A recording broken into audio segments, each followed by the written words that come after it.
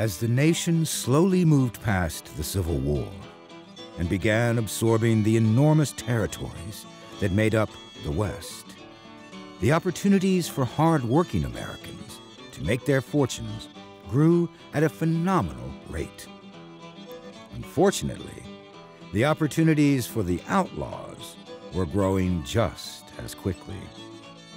Miners, gamblers, and ranchers could all be carrying enough cash to make themselves a target. Banks had little to no security.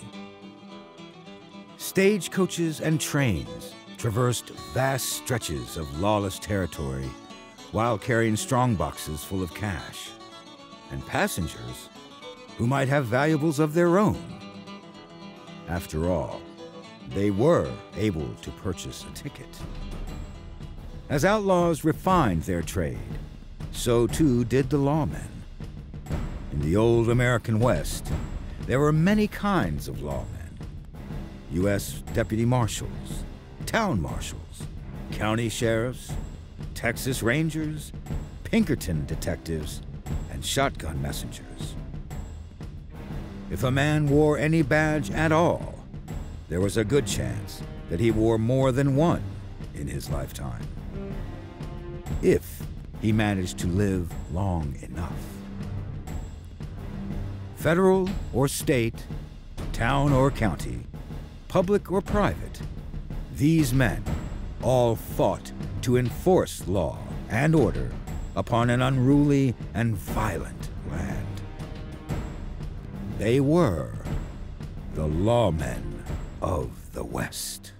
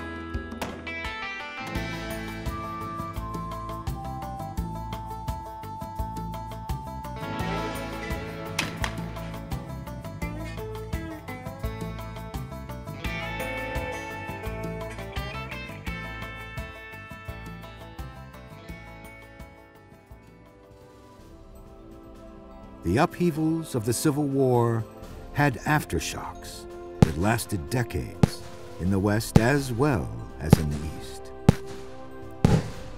After the war, thousands of Americans rushed west to claim lands under the Homestead Act of 1862. This put settlers and Native American tribes at odds once again, at a time when the federal government had already been at war with many of the tribes for years. Meanwhile, the tribes in the Indian Territory, which is today the state of Oklahoma, had not been in direct conflict with the U.S. When the Civil War began, the federal government withdrew its troops from the western forts, leaving the tribes unprotected from their Confederate neighbors.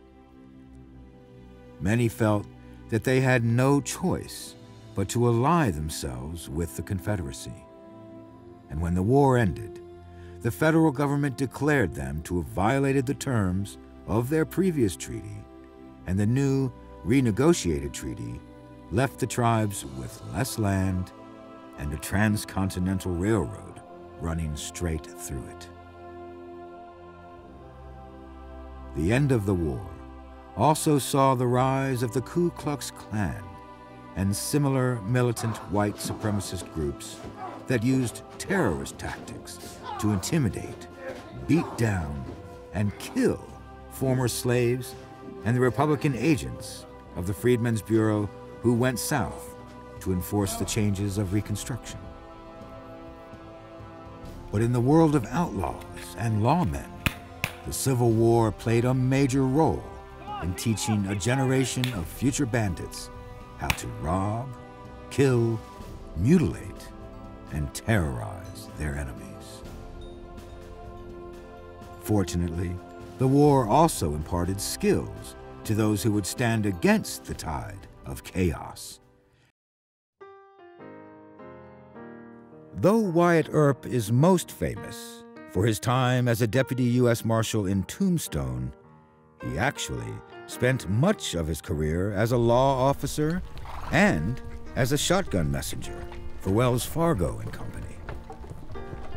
In a time before radios, patrol cars, and high-speed chases, express companies like Wells Fargo had to provide their own private law enforcement. With a gun across his knee, his treasure box under his feet, and his eyes peering into every patch of chaparral by the roadside, the shotgun messenger played a humble but important part in the economy of frontier life. Of course, the messenger had his gun and his six-shooters, and he is paid to fight.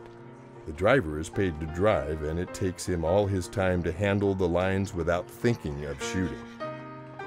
That is the cursedness of the shotgun's messenger's life, the loneliness of it. He is like a sheepdog, feared by the flock and hated by the wolves. On the stage, he is a necessary evil. Passengers and driver alike regard him with aversion. Without him and his pestilential box, their lives would be 90% safer, and they know it. The bad men, the rustlers, the stage robbers, actual and potential, hate him. They hate him because he is the guardian of the property, because he stands between them and their desires, because they will have to kill him before they can get their hands on the coveted box. Most of all, they hate him because of his shotgun, the homely weapon that makes him the peer of many armed men in a quick turmoil of powder and lead. The Wells Fargo shotgun is not a scientific weapon. It is not a weapon to settle an affair of honor between gentlemen. But oh, in the hands of an honest man hemmed in by skulking outlaws, it is a sweet and thrice blessed thing. In the severe code of ethics maintained on the frontier, such a weapon would be regarded as legitimate only in the service for which it was designed, or in defense of an innocent life encompassed by superior odds. These shotgun messengers were provided 10 or 12 gauge shotguns, typically 12 gauge for guard duty in town, and the more powerful 10 gauge for riding shotgun on a stagecoach. They were typically, though not always, short-barreled. The spread and power of these guns made the shotgun messengers feared by many an outlaw. The barrels of the important civilizing agent under consideration are not more than 2/3 the length of an ordinary gun barrel. That makes it easy to carry and throw down upon the enemy with less danger of wasting good lead by reason of the muzzle catching in some vexatious obstruction. As the gun has to be used quickly or not at all, this shortness of barrel is no mean advantage. The weapon furthermore differs from the ordinary gun in being much heavier as to barrel, thus enabling it to carry a big charge of buckshot. No less than 21 buckshot are loaded into each barrel. That means a shower of 42 leaden messengers, each fit to take a man's life or break a bone if it should reach the right spot. And as the buckshot scatters liberally, the odds are in its favor. At close quarters, the charge will convert a man into a most unpleasant mess. As for range, well, at 100 yards, I have killed a coyote with one of these guns. And what will kill a coyote will kill a stage robber any day. The express companies made a point of hiring men willing and able to fight. preferably those with a reputation for being dangerous men. They wanted potential robbers to think twice before challenging a coach with a man riding shotgun. Wyatt Earp and his brother Morgan both served as shotgun messengers, but neither actually had to fight off an attempted robbery. Both had been lawmen before, and their reputations were probably enough to encourage outlaws to wait until the next coach came by. For certainly, many coaches were robbed, with passengers, drivers, and guards sometimes being killed. But one of the most famous stagecoach robbers actually made a point of never firing a shot. Better known as Black Bart, Charles Bowles was an unusual sort of outlaw. Frightened of horses, he would walk for miles out of Stockton, California, and into the mountains until he reached the spot he chose along the stagecoach trail. He put a flour sack over his head and then a derby cap on top of that. He was known to be courteous, and though he carried a shotgun, he never fired it during a robbery. He was also known for leaving poems behind after robbing a stage. His first poem read, "I've labored long and hard for bread and honor and for riches, but on my corns too long you've tread, you fine-haired sons of bitches." Between 1875 and 1883, Black Bart robbed 27 Wells Fargo stagecoaches. He was caught after his last robbery in 1883. Former Wells Fargo agent James E. Rice described how he was captured thanks to the perseverance and detective work of a California sheriff and private detective. Sheriff Tom Cunningham of San Joaquin County was always at the scene of the robbery as soon as possible in an endeavor to locate evidence. Cunningham's staying qualities were finally rewarded after Black Bart's holdup of the stage from Sonora to Milton on November 3, 1883. Arriving at the point where the stage was robbed, the sheriff examined the ground very closely. Suddenly he reached down and picked up a handkerchief, which incident marked the end of Bart's career. Cunningham examined the handkerchief very closely and directed his associate's attention to the laundry mark FX07. The handkerchief was taken to San Francisco, and after a long search, similar marks were found on other linen in a laundry by Harry Morse, head of the Morse Patrol and Detective Agency of San Francisco. While Morse was in the office of the laundry investigating the marks on the handkerchief, he was told by the proprietor that the gentleman who owned that particular handkerchief was a respected customer, having mining interests in California, and he occasionally called at the laundry. By a rather remarkable coincidence, the owner of the linen walked into the building while Morse was there, and the detective immediately engaged him in a conversation. Morse told him he had some property he would like to submit for his consideration, and that he would be glad to show him sample of ore as well as give him other details of the mining prospect. Bart apparently fell for what his newly made acquaintance had to offer, and agreed to accompany him to the latter's office on Montgomery Street. When Bart entered and took in the surroundings, he was satisfied that he had been trapped, for he threw up his hands and exclaimed, "Gentlemen, I pass." That was the end of Black Bart's career in stage robbery, and it was brought about by the handkerchief which Sheriff Cunningham found. This sheriff served his county nearly 27 years and died in 1900 with a splendid record for bravery and uncompromising honesty. Sheriff Cunningham obviously played a major role in bringing about the capture of Black Bart, but so too did Private Detective Morse. Private security and investigation services were critical in the Old West, providing manpower and expertise that were not always available to the local force.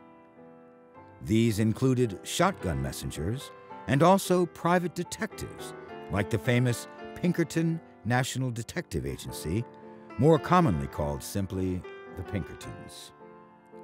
Allan Pinkerton's agency had provided intelligence work for the Union during the Civil War, and afterward it provided investigators who could go anywhere, not restricted by jurisdictional boundaries.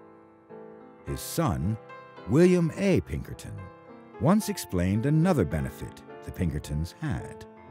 The robbers frequently have friends or relatives among the local authorities in the county in which they reside, and more particularly is this so in the South and Southwest.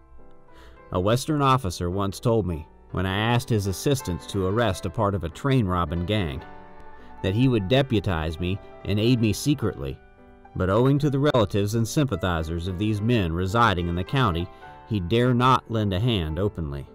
That I did not reside in the county and did not have to live there after this arrest was made, but he did. This man was a good officer and willing to do his duty, but it was impossible for him to conduct a fight against these men alone. Had it been known that he was against them, he would have been assassinated. For such reasons, the Pinkertons were hired to hunt down and capture the James Younger gang, led by Frank and Jesse James and Cole Younger.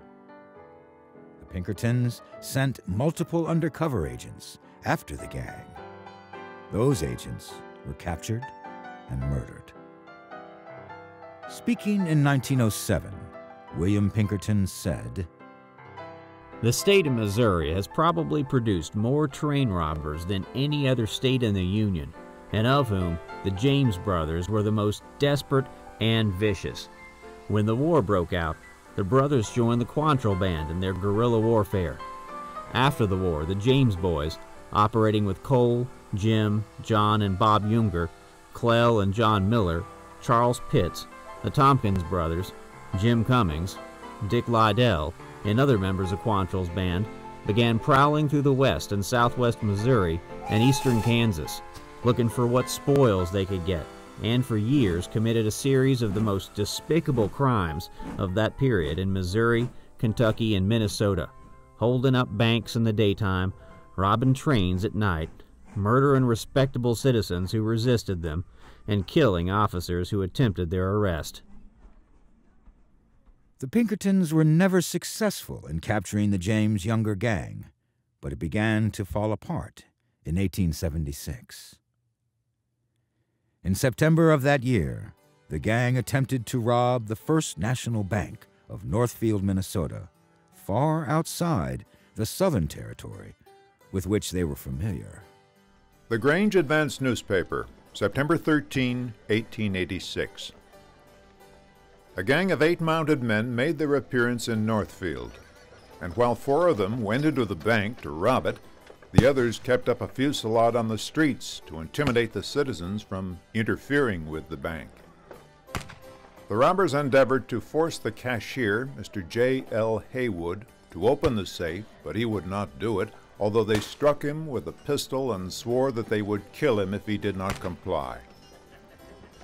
The delay caused by Mr. Haywood's bravery gave time for the citizens to recover from the first shock of surprise and alarm, and the accomplices outside warned the robbers in the bank to hurry out.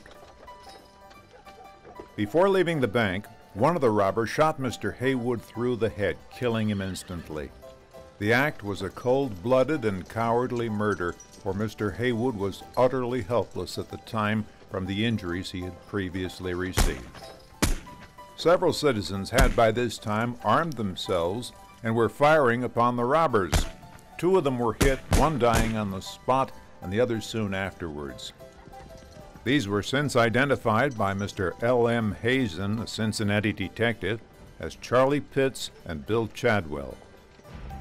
Finding the citizens thoroughly aroused, the robbers took the road towards Morristown, and shortly after, a company of citizens, well mounted, started in pursuit. From that time, the pursuit has been continued, other companies from various quarters joining in. Those who profess to know declare them to be the James and Younger gang of Kansas, and say that Jesse and Frank James and 2 of the Youngers are with this company. Some of this same gang were in the city not long ago and purchased horses and equipment here. They also visited the banks. One of them answers to the description of Jesse James, but they were not suspected at that time. The people of Northfield deserve great credit for the vigorous efforts they put forth to capture the corpses of these scoundrels. There are rewards of about $3,000 per head offered for the robbers, and they will no doubt be vigilantly followed, let them go where they may. But the truth is that their whereabouts is unknown, and while it is to be hoped that they may be caught by the parties still in pursuit, it is doubtful if they will be. But 2 weeks later, another local paper reported. Almost everyone had abandoned the idea of the capture of the murderous Missouri banditti. When the Telegraph flashed the news that 4 of them had been captured, 1 being killed and 3 wounded. A teenager milking a cow with his father one evening saw a couple of strangers walk past. Although they were polite, the boy said he recognized them from their descriptions and told his father. But his father said they were not, and told him to go and attend to his milking. The boy became so earnest that his father finally consented to let him go to Madelia and give the alarm. The boy rode at a breakneck pace to Madelia, and Sheriff Glispin, with a small posse, started in pursuit between 9 and 10 o'clock. They overtook the robbers 5 miles from Madelia and opened fire on them at once. They crossed over a slough, walking slowly and deliberately, but the horsemen were unable to get over. A party went on to South Bend, to Doolittle's place, to head the robbers from going west or crossing the river, which they must have swam, the river being very deep. The pursuing party, now numbering about 50, surrounded the little patch of willows where the robbers were hid. Captain Murphy, B.M. Rice, George Bradford, Chas Pomeroy, Sheriff Glispin, and John Voigt advanced into the coppice and scouted it thoroughly, advancing in skirmish line. Suddenly, the robbers opened fire at the advancing skirmish line, emptying their revolvers rapidly, and their balls flying about as thick as hail. The advancing party has quickly responded to the fusillade, discharging several shots each, and the men along the river joined in the rapid volleys. One of the skirmishers in the wood called out to the desperate bandits to hold up their hands and come in, or they would continue the fire. Almost at the recommencement of the firing, 3 men fell, and the 4th put up his hand and came out. He had fired several times after the others fell, getting another wounded man to load his pistols for him, for one of his hands were useless. The men in the woods then advanced and secured their prisoners, assisted them out of the woods, and placing them in a lumber wagon, brought them into Madelia. The younger brothers had been captured, and the other members of the gang were killed. Only Frank and Jesse James, who had split up with the rest of the gang after leaving Northfield, were able to escape. The brothers traveled with their families to Nashville, Tennessee, where they assumed new identities. They tried to go straight, and Frank, at least, seemed to adjust to a quieter life, despite the constant fear of being found out. But within a few years, Jesse returned to Missouri, formed a new gang, and returned to the life he knew so well. His new gang included the brothers Charles and Robert Ford. Robert, 20 years old, had made a deal with Missouri Governor Thomas Crittenden to collect the bounty for the death or capture of Jesse James. The Ford brothers were living with Jesse, giving them a unique opportunity. Jesse was going in and out of the house, preparing for another robbery. It was a hot day, and Jesse removed his coat. Not wanting to arouse suspicions among his neighbors, he also removed his guns. At one point, Jesse noticed a dusty picture hanging on a wall. As he cleaned the picture, his back to the Fords, Robert Ford shot him in the back of the head. 5 months later, Frank James surrendered to Governor Crittenden, preferring to stand trial rather than spend the rest of his life waiting for a friend to shoot him in the back. Frank was tried for 2 of the robberies and murders that he was believed to have committed. But in the wake of Jesse's death, Frank James was a sympathetic character. His defense team was able to establish reasonable doubt, and Frank was acquitted. 20 years later, after Cole Younger was released from prison, he and Frank began a short-lived tour, the Great Cole Younger and Frank James Historical Wild West Show. It lasted less than a year. The Younger brothers were not the only famed outlaws in their family. Their cousins, Bill, Grat, Bob, and Emmett Dalton, formed the infamous Dalton Gang. The Daltons actually began as lawmen. Their oldest brother was a deputy U.S. Marshal under Judge Isaac Parker in the Oklahoma Territory. Isaac Parker had been a Missouri congressman and was nominated by President Ulysses Grant in 1875 to be the U.S. District Judge, presiding over the U.S. District Court for the Western District of Arkansas. Judge Parker would sit on that bench for 21 years, ruling on over 13,000 criminal cases. He sentenced 160 to death and was nicknamed the Hangin' Judge. Judge Parker himself was actually opposed to the death penalty, but federal law required executions for those convicted of rape or murder. Judge Parker's jurisdiction included the Indian Territory, modern-day Oklahoma. In the territory, the Native American tribal courts had authority over Native American offenders, but no authority over non-Native offenders. Judge Parker appointed numerous lawmen to serve as his deputy marshals who could bring those offenders to justice.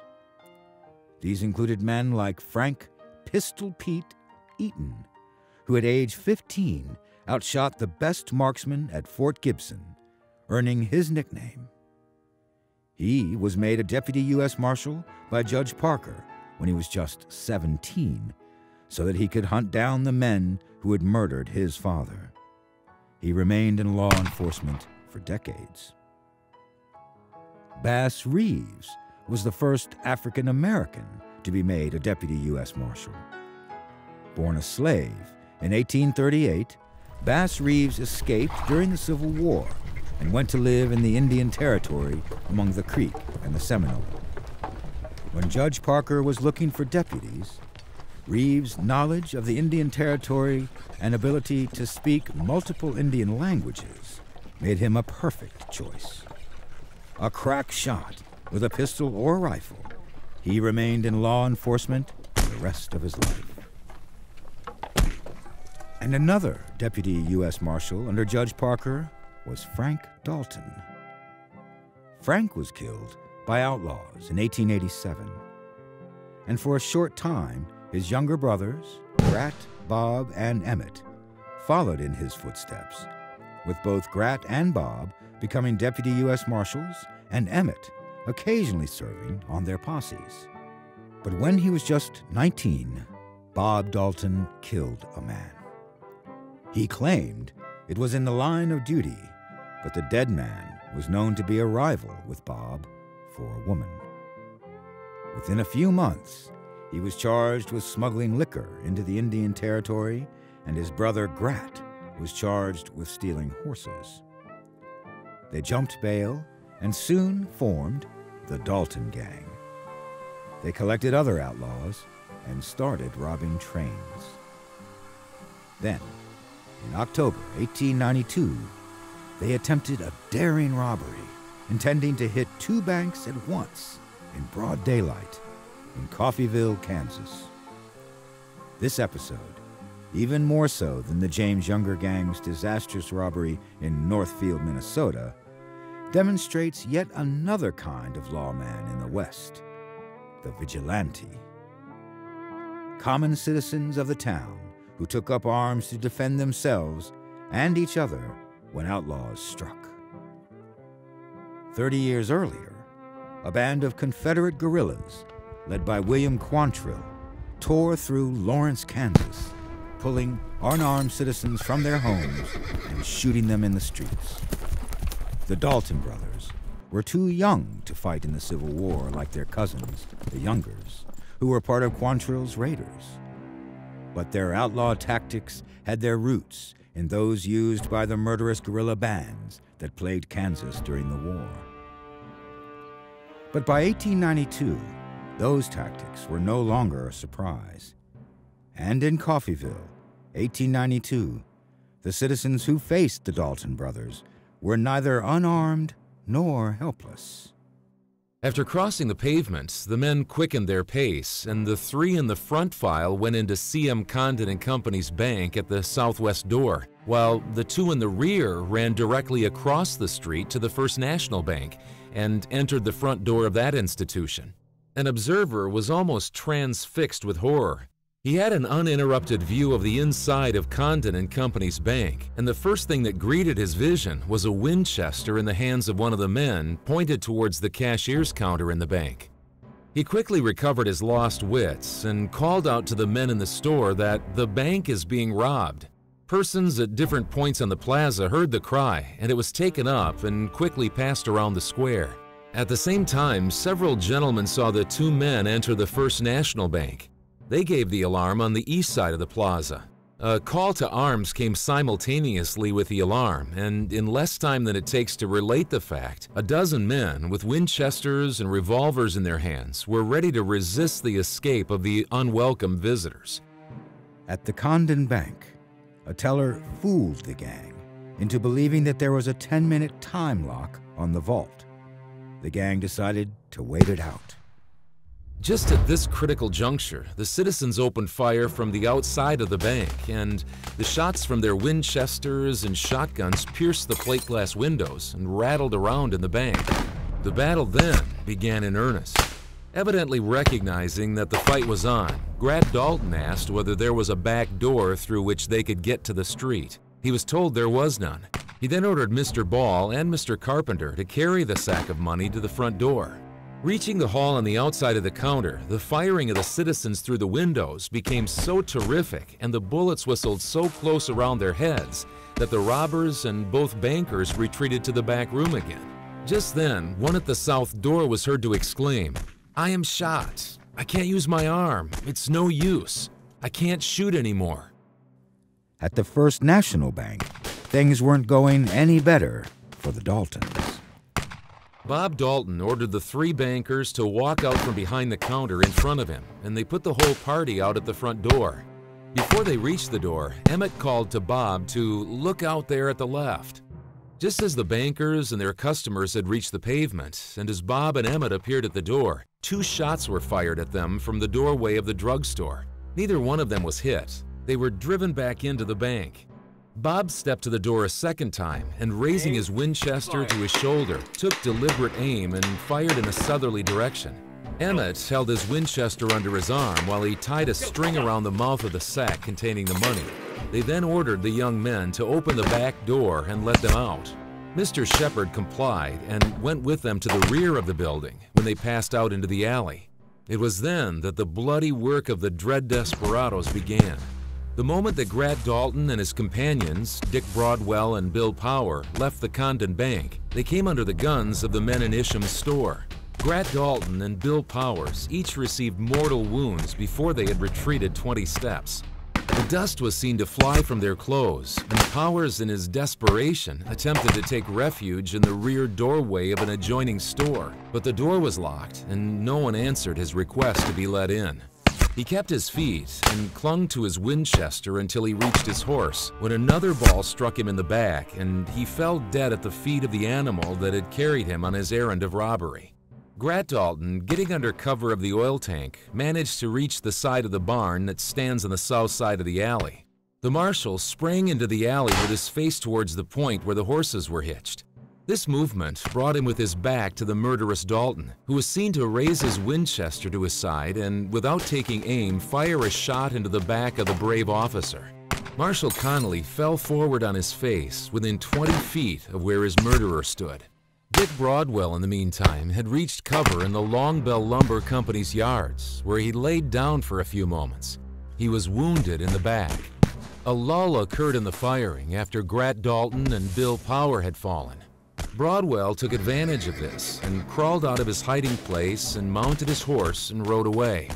A ball from John Clower's rifle and a load of shot from the gun in the hands of Carey Seaman overtook him before he had ridden 20 feet. Bleeding and dying, he clung to his horse and passed out of the city. His dead body was subsequently found alongside of the road a half-mile west of the city. When Bob and Emmett Dalton reached the junction of the alleys, they discovered F.D. Benson in the act of climbing through a rear window with a gun in his hand. Divining his object, Bob fired at him point blank at a distance of not over 30 feet. The shot missed Mr. Benson, but struck a window and demolished the glass. Bob then stepped into the alley and glanced up towards the tops of the buildings, as if he suspected that the shots that were being fired at the time were coming from that direction. As he did so, the men at Isham's took deliberate aim at him from their position in the store and fired. The notorious leader of the Dalton gang evidently received a severe, if not fatal, wound at this moment. He staggered across the alley and sat down on a pile of dressed curbstones near the city jail. True to his desperate nature, he kept his rifle in action and fired several shots from where he was seated. His aim was unsteady and the bullets went wild. He arose to his feet and sought refuge alongside of an old barn west of the city jail, and leaning against the southwest corner, brought his rifle into action again and fired 2 shots in the direction of his pursuers. A ball from Mr. Clower's rifle struck the bandit full in the breast, and he fell upon his back among the stones that covered the ground where he was standing. After shooting Marshal Conley, Grat Dalton made another attempt to reach his horse. Turning his face to his pursuers, he again attempted to use his Winchester. John Clower's rifle spoke in unmistakable tones another time, and the oldest member of the band dropped with a bullet in his throat and a broken neck. Emmett Dalton had managed to escape unheard up to this time. He kept under shelter after he reached the alley until he attempted to mount his horse. A half-dozen rifles sent their contents in the direction of his person as he undertook to get into the saddle. Emmett succeeded in getting into the saddle, but not until he had received a shot through the right arm and one through the left hip and groin. During all this time, he had clung to the sack containing the money they had taken from the First National Bank. Instead of riding off, as he might have done, Emmett boldly rode back to where Bob Dalton was lying and, reaching down his hand, attempted to lift his dying brother on the horse with him. Just then, Carey Seaman fired the contents of both barrels of his shotgun into Emmett's back. He dropped from his horse, carrying the sack containing over $20,000 with him, and both fell near the feet of Bob, who expired a moment thereafter. The Daltons had begun their careers as lawmen, but died as outlaws under vigilante fire. The Daltons' switch from lawmen to outlaw was not as unusual an occurrence as you might think. The politics of the day were still affected by old Civil War allegiances. In the former Confederate states and some of the border states, there were many acts of violence taken to further political causes. Often, these were undertaken by former Confederate soldiers or their younger brothers and sons as members of the Ku Klux Klan or similar paramilitary groups, attacking Republican officials and African Americans who tried to take advantage of their new freedoms. But in the Lincoln County War in New Mexico, the politics wasn't about party, it was about money. On one side were the merchants and businessmen, led by Lawrence Murphy, who owned an enormous mercantile store in Lincoln County called The House.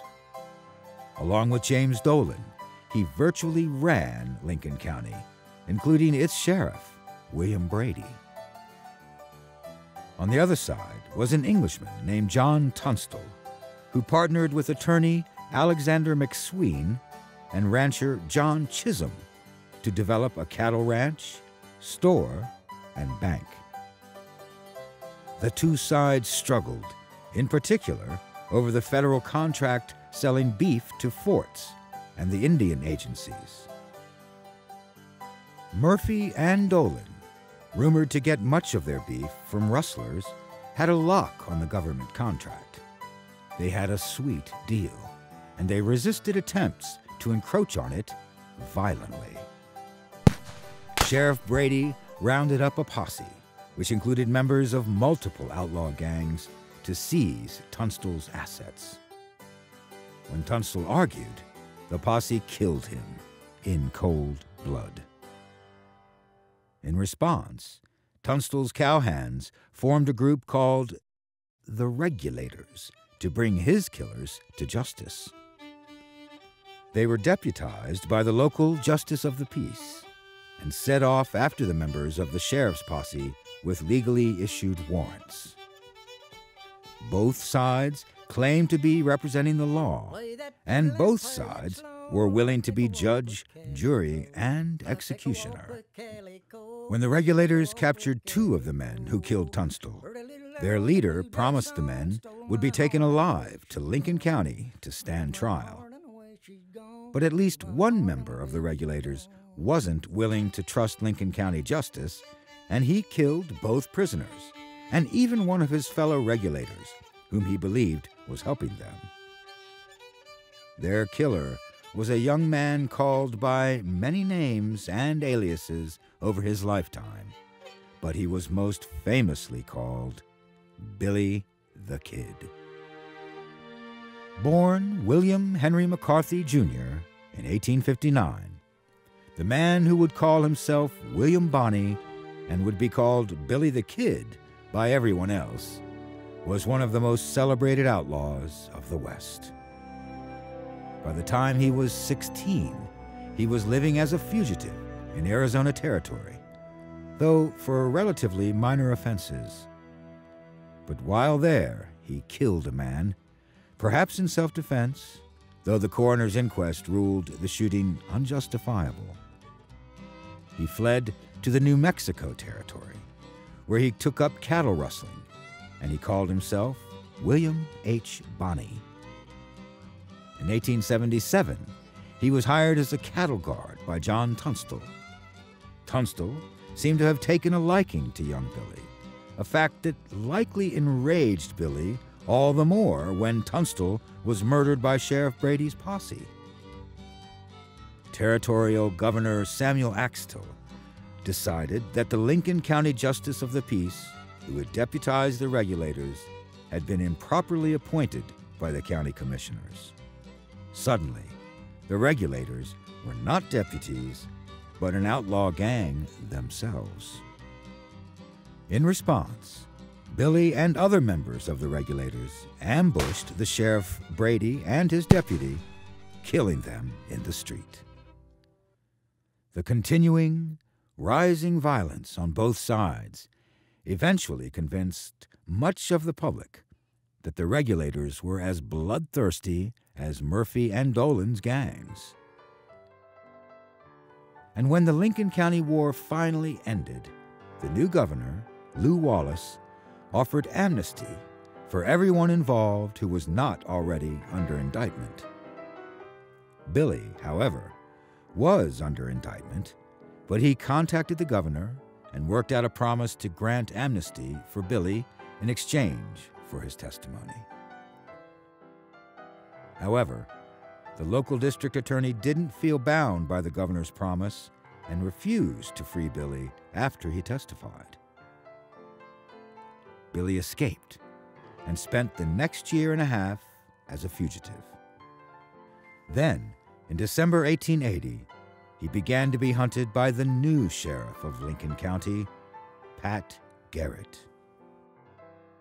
And what finally brought about the end of the Wild West that provided lawmen as formidable as Wyatt Earp, as flashy as Wild Bill Hickok, and as duplicitous as the Daltons? All this and more as we take a final look at the Lawmen of the West.